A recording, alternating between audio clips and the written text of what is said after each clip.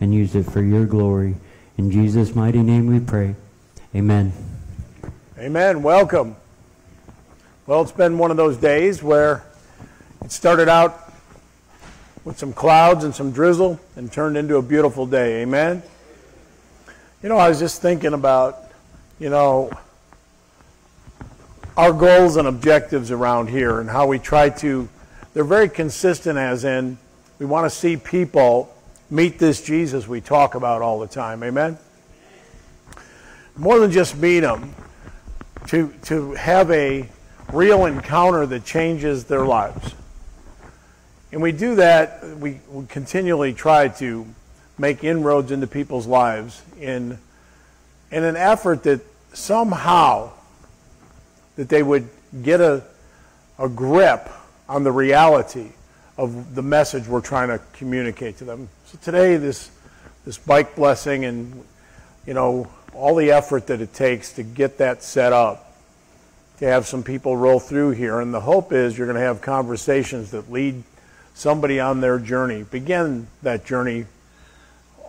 Our hope is that they would meet this Jesus, and they'd meet him by a very real encounter where they come to the point of decision and have to decide what they're going to do with Christ. Amen?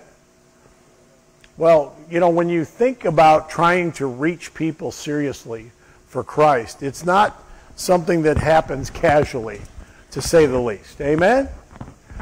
When you make an effort to try to reach people, all of hell breaks loose on you. And the truth of that is, watching our guys here this evening, Jake's up and he's going to sing a song, and the microphone suddenly has issues. Amen? Well, in and of itself, you'd say, well, the batteries went dead in the mic, and Caleb was nice enough to come down, and he straightened that out, and put some batteries in it, and it's up and it's running, right? Well, the truth of it is, they had nothing but problems all day. They got out there and got knocked around and weren't able to play at all outside. And needless to say, that's a hard pill to swallow, amen? Especially when you're prepared to play. But I think in our Christian life, we lose sight of those kinds of things happening to us. And when I was young in my faith, I used to think, a day like today, for instance, I'd be looking at it and I'd think, I'm asking God. In fact, I was in Pastor Randy's office on Friday, and I was talking about this tent we're putting it up, and the guys had one section that the wind caught and pulled the seam out completely on one section, so that's why it's got a red and white middle section in there. It would have had another section 20 feet longer than that. And I was like, you know what? We call out to the God of all creation.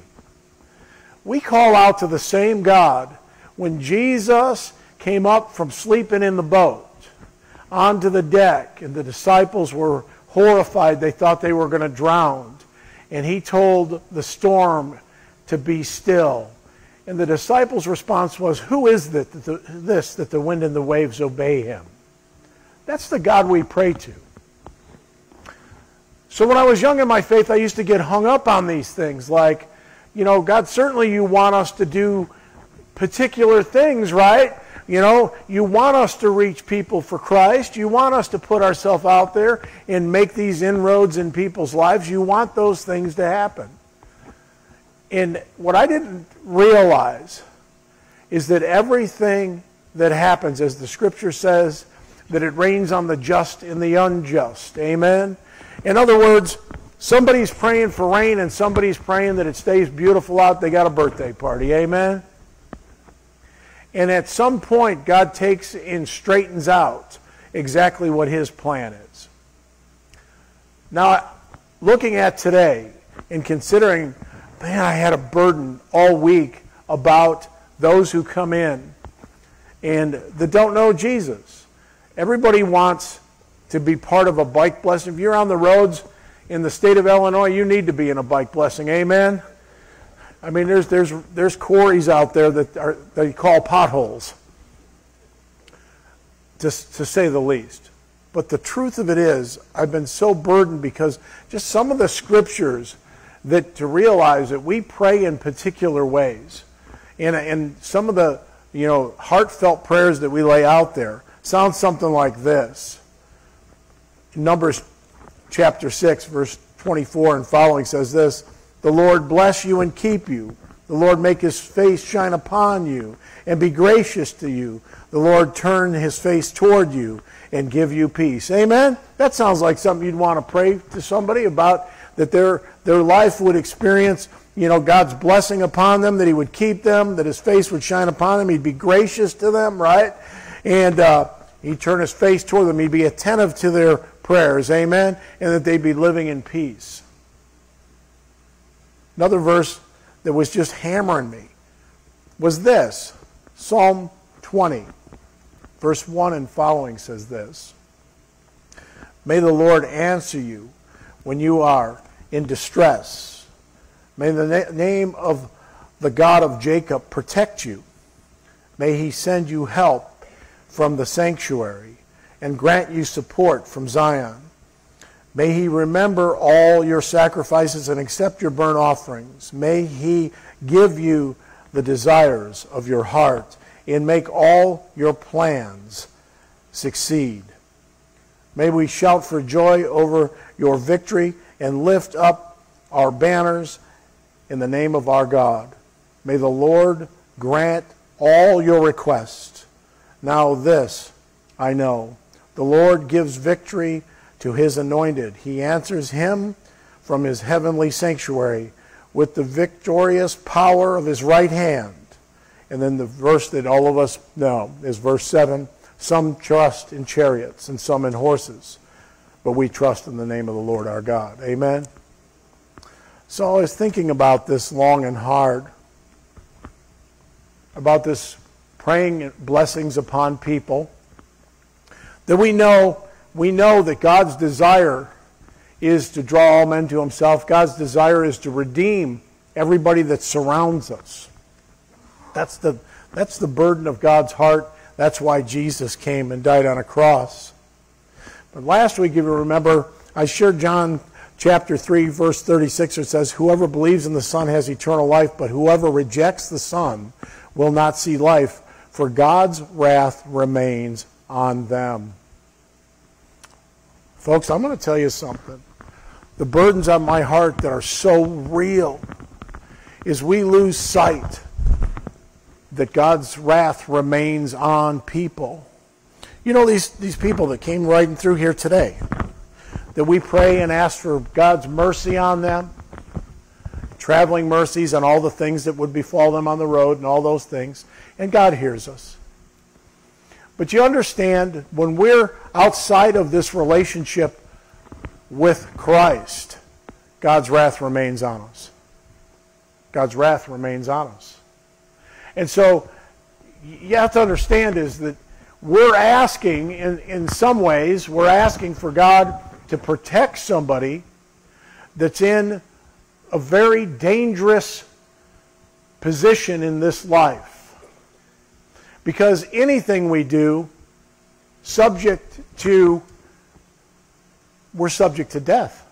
We're subject to the cause and effect of our actions. When you put yourself on a motorcycle on Illinois roads, and your risk factor increases considerably. Amen? So that's just something that this week was really burdening my heart to say, my heart goes out to these people. They're coming, there's something going on, and we know the Scripture says nobody comes to God lest he draws them. So if there's something awake in them that says they want to come to a bike blessing, it would suggest that God's doing something. Amen? And it suggests that they have an awakening enough to say, that's a good idea. That's a good idea. And so when we think about how do we make an impact,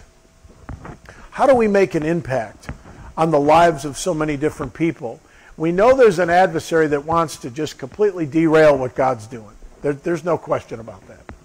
And when you see, just the struggle that went on today over sound and these kinds of things, and the discouragement that happens in the lives of those who are trying to serve in that capacity, it's huge. But how many times do we shrink back in the midst of that? And I'm going to have to just be completely, totally honest with you. So this morning, I wake up and I look out the window, and I've got Dave Johnson next door, already outside, and I've seen a horrific sight, him sitting out there in his bathrobe, tending the smoker that's cooking this food, right? So I don't know what time that journey, I suspect probably the middle of the night. And he's out there and he's tending it. But I'm looking at the sky and I'm wondering what that old man's doing sitting there. I bet he's praying about what I'm looking at right now. I'll bet he's thinking the same thing that I'm thinking. Why is it that all week that we've seen sunny skies, and then when it gets to be the day that we need it to be sunny skies, we don't have sunny skies? But the truth of the matter is this, is that God creates an environment for us to be very aware. It is an honor to serve Him. It's an honor to serve Him. And He is the one who commands the storms, and they do exactly as He says. So then I started asking myself other questions. If there's rain happening right now, that's not catching God by surprise. So what's that about? What is happening in our lives that we need to be alert to, or make sure that we communicate clearly? Because anybody that would come, that we speak to, what comes out of our mouth is going to affect their lives. And when we start to communicate and suggest that we have the endorsement of God on what we're doing, we better make sure what's coming out of our mouth is in alignment with that. Amen? And so, my heart being burdened, and I'm looking at this, and we're doing all these things to get ready. And then I thought, what about everything that we're doing is important to God? What's important to Him? And I do believe for us to press forward no matter what the circumstances, that we would just continue to do exactly what we believe He called us to do no matter what the circumstances, and leave the outcome to Him. Well, we had all sorts of characters roll through here today, and it was a wonderful time, and of course it turned into a beautiful day. But we didn't know that in the morning, and I just think about on our Christian life when we see the enormity of the calling, that we're in this world and there's so many people who need Christ and they see Him through our lives. And we just see the cloudy day. We see the circumstances that aren't completely ideal for what we think they should be.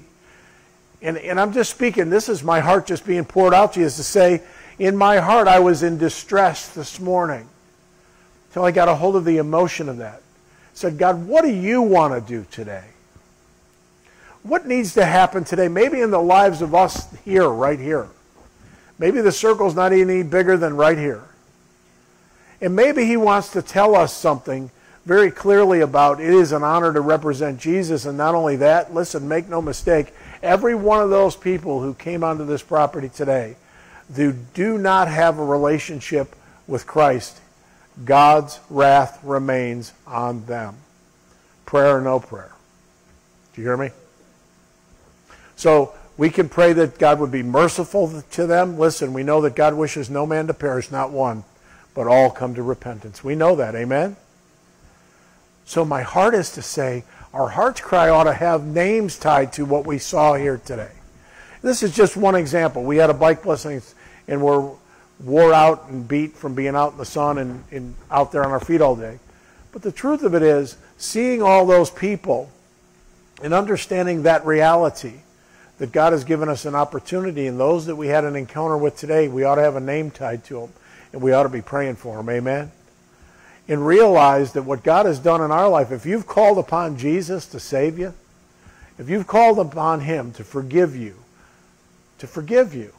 we lose sight in the midst of what's going on. We get wrapped up in just the conversation and the things going on, and we lose sight that these individuals need Christ desperately. They need Him desperately. And when things don't go our way, so many times the first thing that happens is attitudes start going south. Amen? And when attitudes go south, we don't look very much like Christ, do we? I'm just thankful for what went on here today. I'm thankful that we just pressed through it and we had a wonderful day and we got to see some amazing things. But the truth of it is, for us as we're pressing forward on this spiritual journey, and we understand that God wants to do amazing things in and through our lives, and when we're asking for Him, may He bless us, may His face shine upon us, and all of these things, we need to have our lives aligned with Him. Amen? We need to be considering about, what does God want to do in and through my life? What conversation needs to be coming out of my mouth? When should I have that conversation and when should I withhold it? And consider, what does God really want to accomplish? Today was a very sober reality. We're getting older. Some of us were having that conversation today. We're feeling our age. We're not the young guys we used to be. You're standing out there for a lot of hours, you know it anymore. Amen? Right, Dave? Amen? Amen.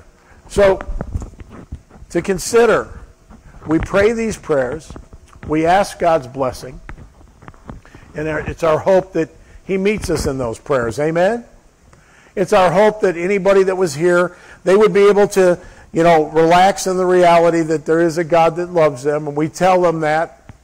We tell them that God really wants to rescue you. He wants to save you and those kinds of things. I heard Drew saying all sorts of things.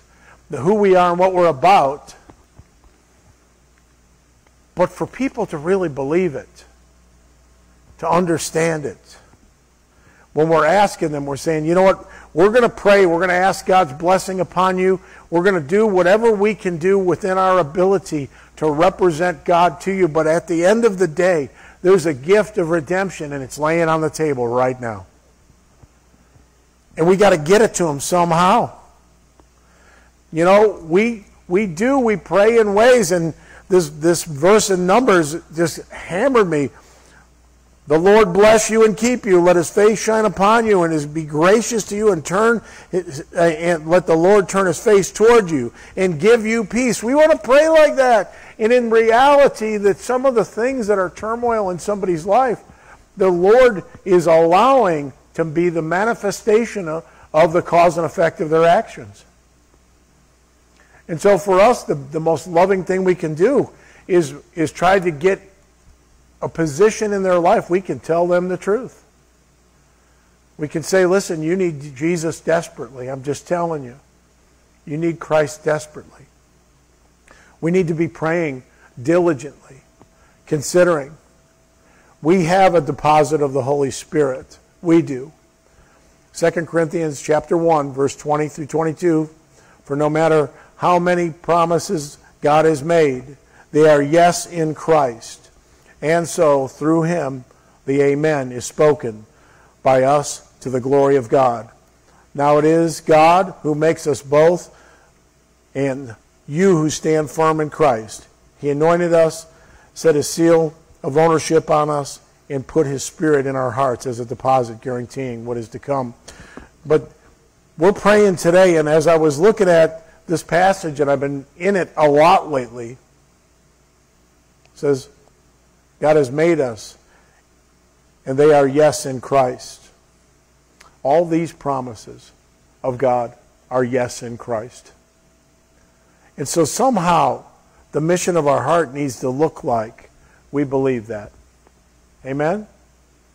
Somehow we need to rise up and say, in the midst of everything we're doing, what is the purpose behind it, and where is God in it? Because at the end of the day, everything that we do, that we're trying to accomplish, is to show Jesus to this world. And the question is, have we received Him ourselves? I mean, are we receiving grace and mercy in our lives in a way that's communicated to others? You ever see a spoiled child that just screams until they get what they want? And then the parent gives it to them, they're quiet for a little bit till they want something else, right? Well, God's grace, is a crazy thing because it's undeserved favor. In God's grace in our lives, we can receive it like a spoiled brat. We can receive it without considering the cost or without considering the purpose. We receive His grace in order that we can extend it to someone else. Amen? But when you consider what it is, grace is undeserved favor. And God has called us to make this difference. He's called us to consider the lives of those who surround us and prayerfully consider it. And as we look at each individual, there's circumstances unfolding in people's lives. And at every one of those circumstances, there's another opportunity to introduce Christ.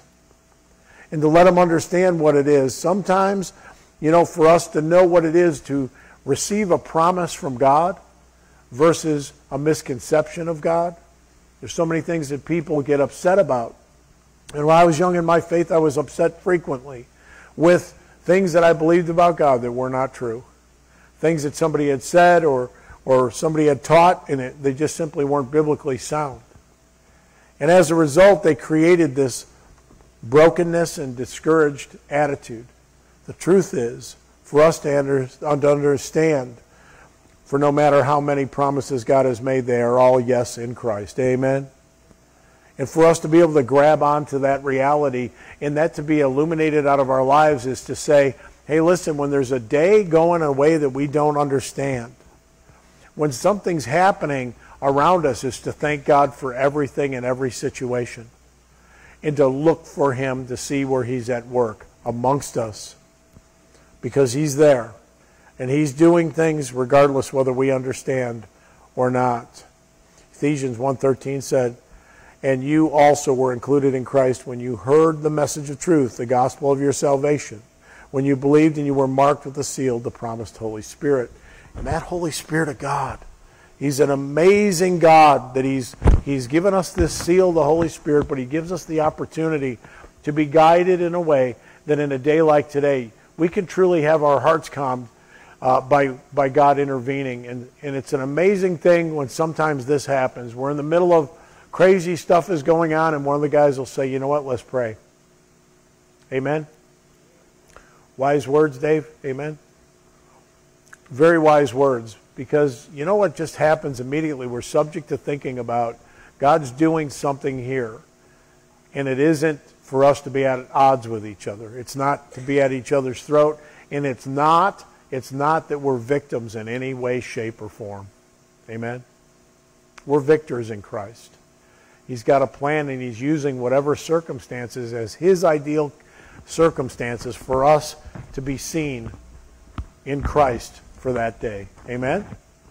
And so, as you're fatigued and tired, and if you've been out there and you were part of what was going on, and you're just feeling like, wow, what's it all about? It's not, we didn't get the crowd that we really wanted to see, or maybe it was what you wanted to see, or whatever.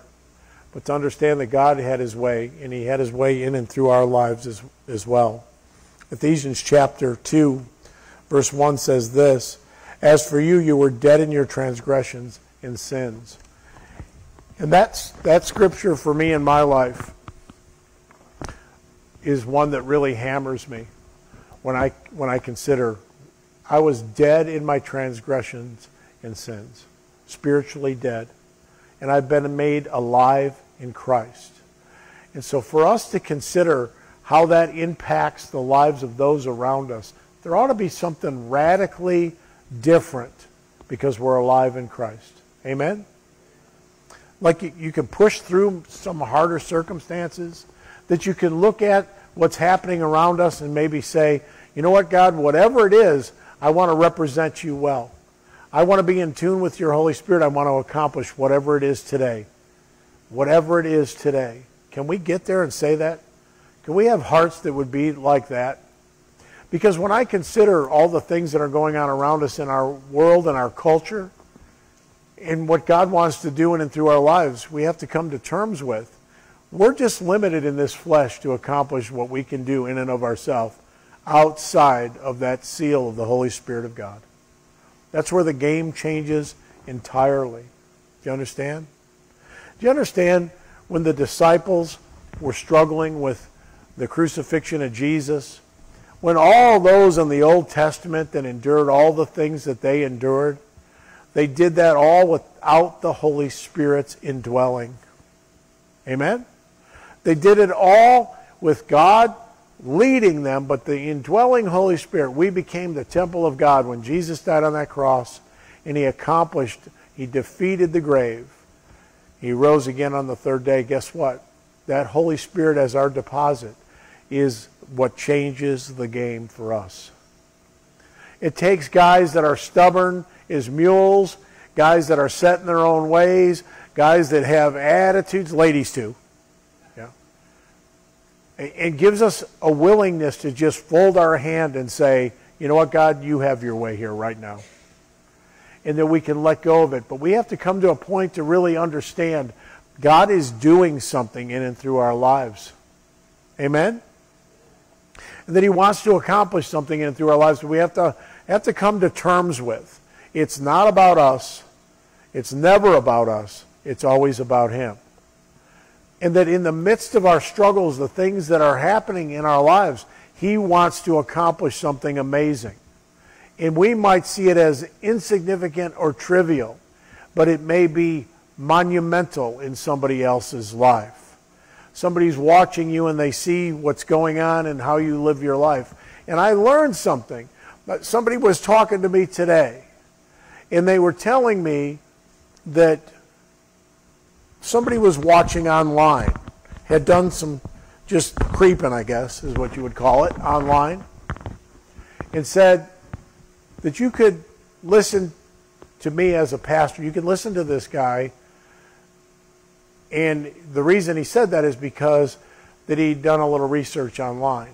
I thought, well, you know what? There's nothing on that I could see. There's some messages online and there whatever. But the truth of it is, somebody's watching you from some level, some way. And you're having an impact whether you really realize it or not. And the truth of it is that maybe what you perceive as insignificant or trivial, God is doing something monumental in somebody's life. Consistent, persistent, dedicated believer of Jesus. Watching for the Holy Spirit's promptings, yielding our tongue to what He has for us, and then accomplishing His very purpose. Amen? Are you guys interested in what God wants to do? Are you interested in the circumstances of life that seem grim? Or are you interested in finding, in the midst of something that isn't what you thought, you're completely, the air is out of your balloon. You feel as if, wow, I spent all this effort to try to accomplish this, and this is the outcome. Are you interested in coming to a place to be able to say in your mind that, God, I am going to give this to you as an offering. And I want to move beyond this trip that my mind is in right now.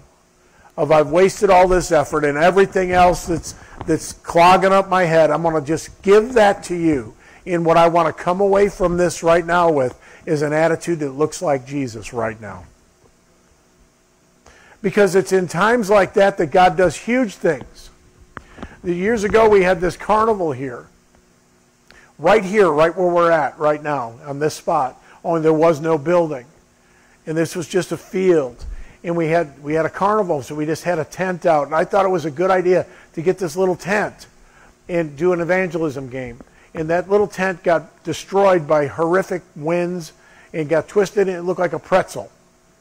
And when I came, I just purchased it, and the next day I'm here, and it's wrapped up and it looked like a pretzel. And it's completely 100% destroyed. It's garbage.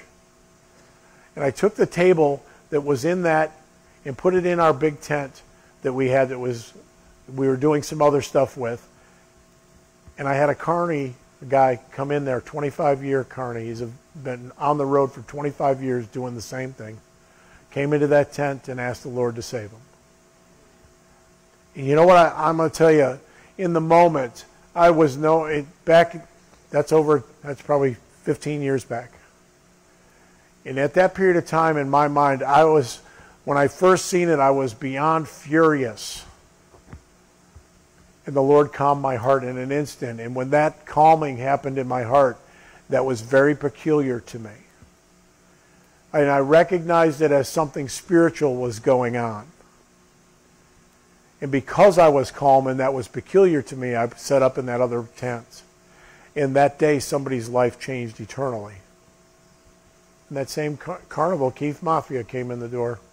Amen? Back there. But the truth of it is, can we get past ourselves and really get real with God to say, you know what, I have a hard time when I try to give you something, God, and it doesn't go the way that I want it to go. I have a hard time when it's not like a red carpet rolled out for me because I'm trying to serve you. Instead of it being a red carpet, it looks like like a road that hasn't even been excavated. I'm going through these things, and as I'm going through, I end up with twisted ankles and blisters on my feet. And I would say it's in those times when we're consistent and we understand God is doing something. And He has the ability to give us a smooth road. So if He's given us a rough road, there is a purpose behind it. Amen? And so if we can get our mind wrapped around it. I mean, there's all sorts of scriptures. I can lay them on you all evening long. Consider pure joy when you go through trials of many kinds. The trying of your faith develops perseverance. All of those things. I can recite them again and again, but at the end of the day, we have to have a trust in God that says He wants to do something in and through your life. And some days are going to be rough. Some days you're going to have things happen when you think you can't go another step further, something else is going to happen. Because the Bible says this, I can do all things through Christ who gives me strength, right? So when you say I can't, you just spoke a faithless statement. And my point is to say tonight that I really want to get our minds wrapped around is that God is working in and through our lives, and He does it through these crazy circumstances.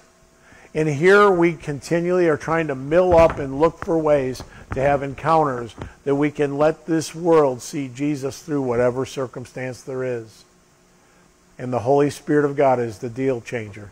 He's the one that gives us the ability to do exactly that. But we got to submit to His authority. We got to say, yes, Lord, and I want to tap into your promises because they're yes and amen. Amen? Are you with me? So, we press on. We consider everything that we're trying to do in the lives of those around us. But I'm just saying tonight, consider those that you have conversations, and maybe you're considering them spiritual conversations. Maybe your desire is to lead the conversation a particular way. But at the end of the day, God's wrath remains on those who are outside of Christ. That's reality. And He's called us to be these people that change lives. We have the ability to do that. We have to trust the fact that every day when these crazy things are going on, no matter what you're experiencing, we call upon the name of the Lord. Get around like-minded people that are going to speak those truths to you and make those kinds of differences.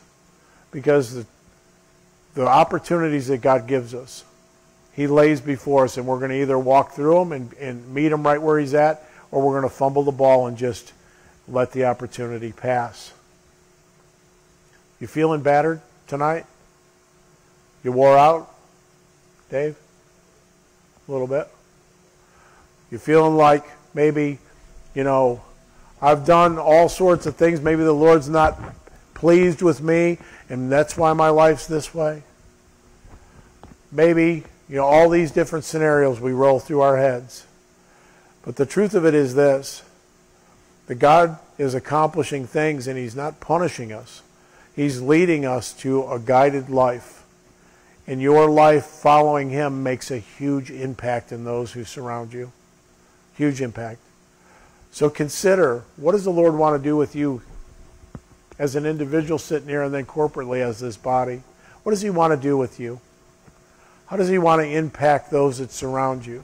If we just get our eyes on Him and consider, Lord, whatever the deal is today, I want to meet you where you're at work. I want to meet you with a heart of worship, genuine worship. I want to be there and understand who you are in relation to who I am. And I really want to be in awe of who you are. And then consider that in the midst of the craziest times, that you're going to do something amazing. Amen? So where do you find yourself? Are you on a journey that maybe circumstances today, anybody that was outside and you were out there and the sun was beating on you and so on and so forth, you can get that, you'd understand that. Have you been going through this journey of life, and when the circumstances go south on you, you feel like God just gave up on you? It's over. Maybe, that's for somebody else, not me. Or maybe tonight you can say, God, I just want to allow you to work in and through my life. And I want to have an attitude that makes that a reality. Because the truth of it is, he's always there waiting. It's us that have to meet him where he's at work. Amen? Are you interested? Are you interested in having a heart calmed? That when you find something going on in your life where your attitude's going south, to just stop, say, Lord, I just want to ask your blessing right now on my thinking.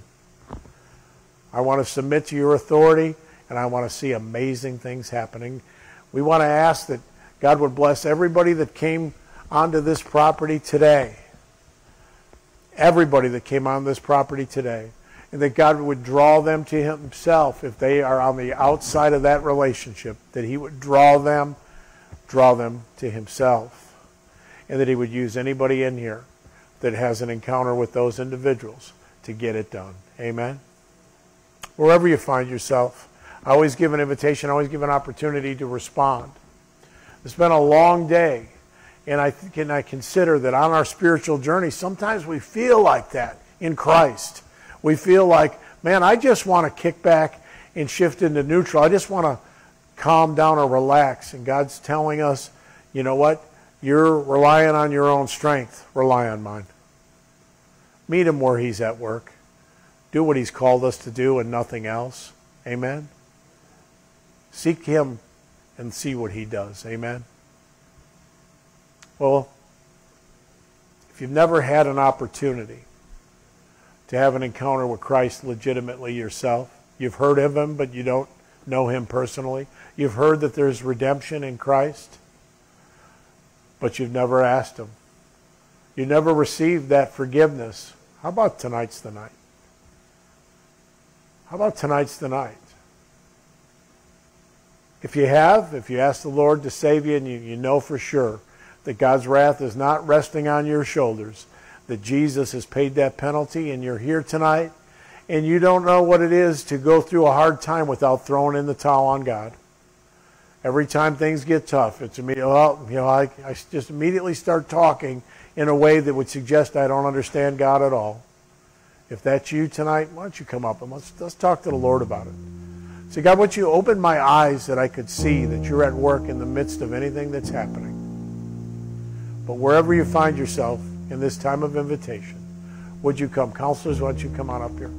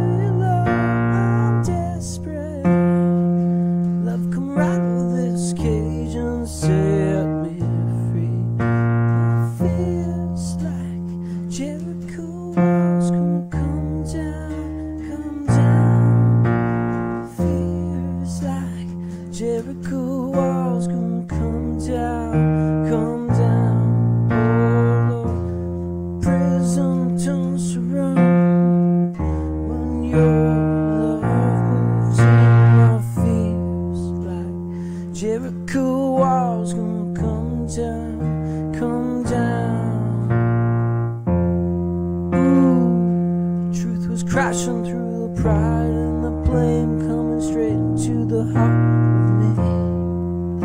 Ooh, long before I ever called your name, you were fighting for my victory, carved in your flesh and bone. Truths you have said, my soul's forgiven. Oh, now I can feel the darkness trembling. It feels like Jericho walls gonna come down, come down. My fears, Jericho walls gonna come down, come down. My prison turns to room when your love moves in.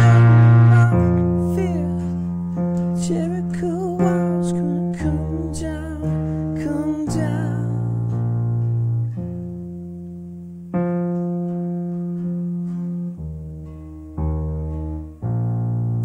Father God, we thank you for this time.